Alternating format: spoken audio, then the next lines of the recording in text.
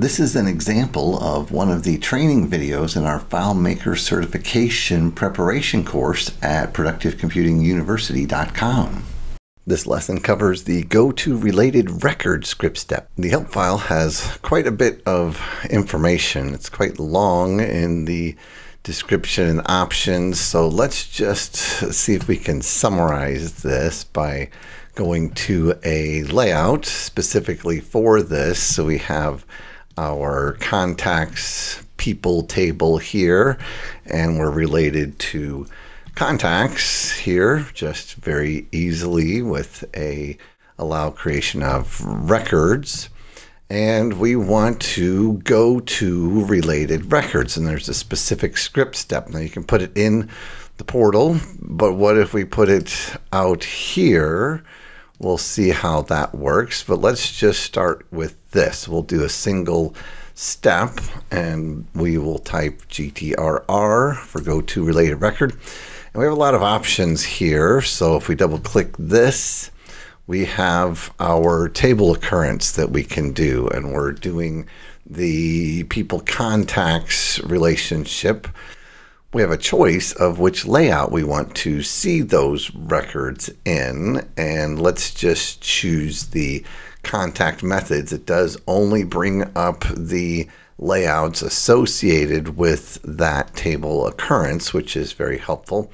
Then you can also choose external table layouts if you have those connected.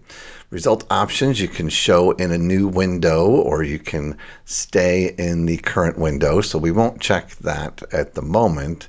We'll show only related records, and now we have an option of match current record only or all records.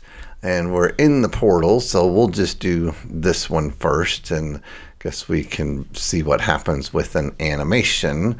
So we just have one step, and we're in this one layout. So we will click this, and it goes to that related record. Only two, and there were only two in the portal. And if we go to the second one, if we click that, it does go to that specific record in the two.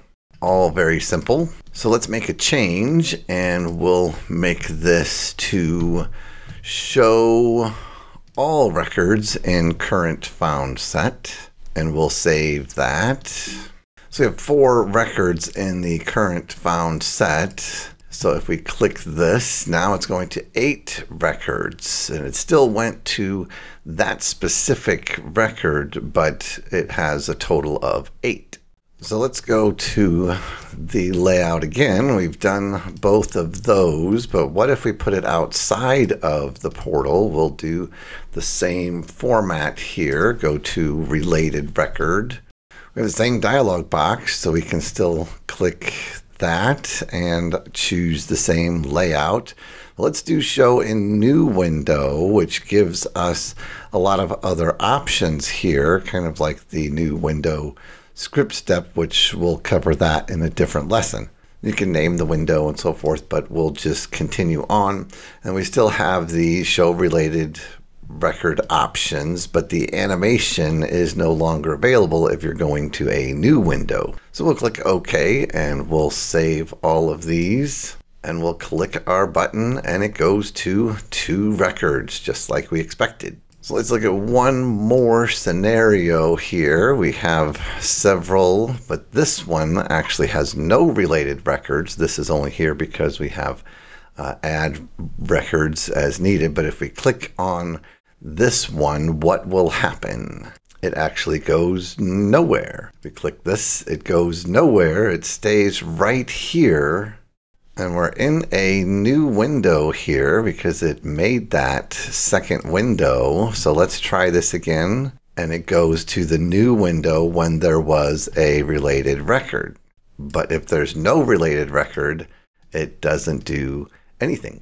So now let's look at a couple of the notes that weren't demonstrated. When the script step opens a new window, the new window doesn't activate the on first window open script trigger or on window open script trigger. The sort order is not maintained if the related records are in an external file. if this script step is performed in the context of a filtered portals row and the show only related records option is set, only the filtered records are in the new found set. However, if the focus is not in the filtered portals row, the new found set can include all the related records, not just the filtered records. And they give some examples here, but we will actually cover an example in the next lesson because the study guide has a question regarding this particular script step. And that covers the go-to related record script step. I hope you enjoyed this sample from our FileMaker Certification Preparation course.